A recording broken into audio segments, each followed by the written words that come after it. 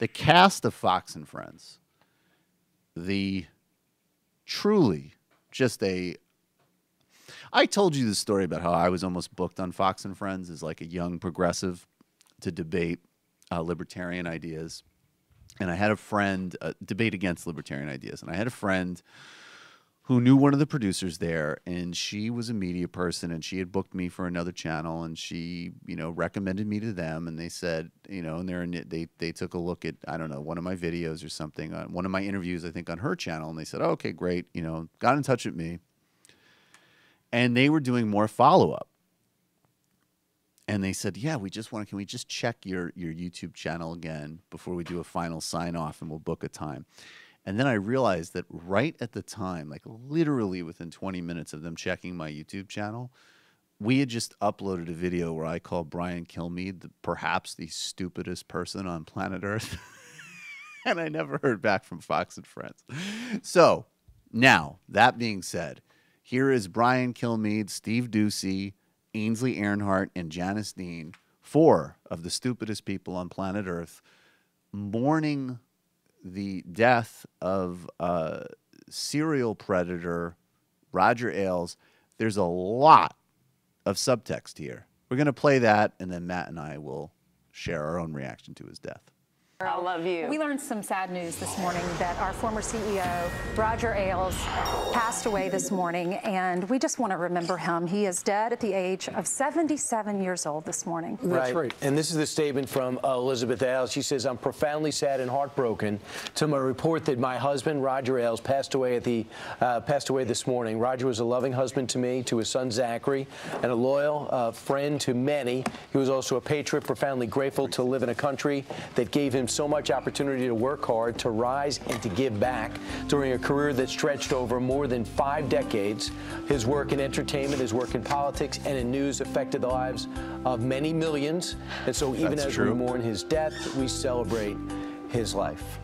Indeed. Roger Ailes helped build Fox News Channel into the powerhouse it is today. Roger would tell stories during our State of the Business meetings that he would hold twice a year here at Fox News about how he started in the business. He was actually a production assistant at stations in Cleveland and Philadelphia. He eventually worked his way up to run the Janice Dean is bawling her eyes out. In 3 years, he went from PA to EP of the most successful daytime talk show maybe ever. He got the biggest guest to arrive in Ohio and do his show from Bob Hope on down. Roger believed in hard work. He ran 4 political campaigns. Roger Ailes, according to one report, inserted his penis in a woman's mouth and told her that she was now a whore and a servant for Roger Ailes. I guess that would be a form of hard work. Go ahead. Many people out there would say that he saved this country by starting the Fox News Channel. Roger gave every single one of us on this couch an opportunity. He put food on our table, and you know, he went out in such a sad way, but who doesn't have sins? We all have our sins, we all have our cross to bear, and Roger, I will love you forever. You gave me an opportunity, and I will forever, ever, ever be grateful. I know I would not have gotten this job if it weren't for you. And I hope that you rest in peace, Roger, and I hope that you are at peace. I know that his impact on the country is beyond a shadow of a doubt. You think that he saw Nixon in a green room. That's right. Richard Nixon came to the Mike Douglas show. Saw him as an underdog guy. Says you got to like television. Next thing you know, he's helping Richard Nixon get elected. Didn't he help Nixon? 41. He said you got to change your message, and he started talking to him. He said you can't hate television. It's not going away. It's not a fad. Yeah. Right. You know what I love about this clip is that in some ways it's all true. Like, Roger Ailes did make all of these people's careers because of his unbelievably documented record as like a predator, sexual harasser, and trader of favors for access. Every time a woman says, I wouldn't be where I was without him, you always have to be like, okay, that's interesting. And yeah, he did change the country. He did. He helped elect a unhinged war criminal directly as president when he worked for Richard Nixon.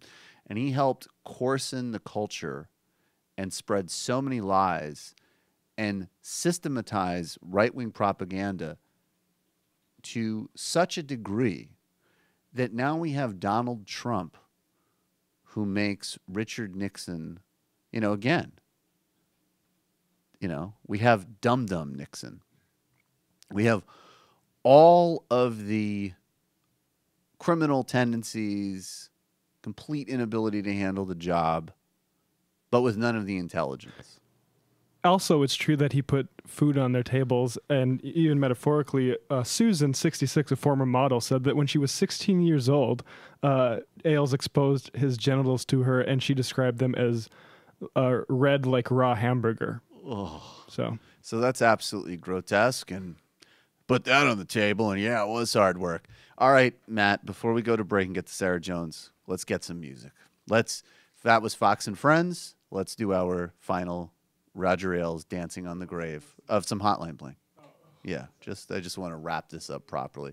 We'll probably be doing this several times throughout the show. Roger Ailes.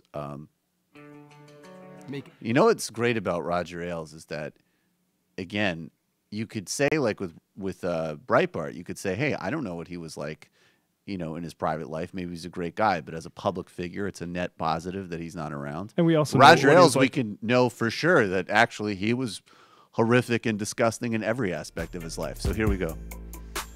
Roger Ailes is dead. Roger Ailes is dead. All right. We'll be right back with Sarah Jones on The Majority. Hey, Sam Seder here. Folks, you probably heard about the whole YouTube advertiser apocalypse. Well, we're suffering from it too. We need your help.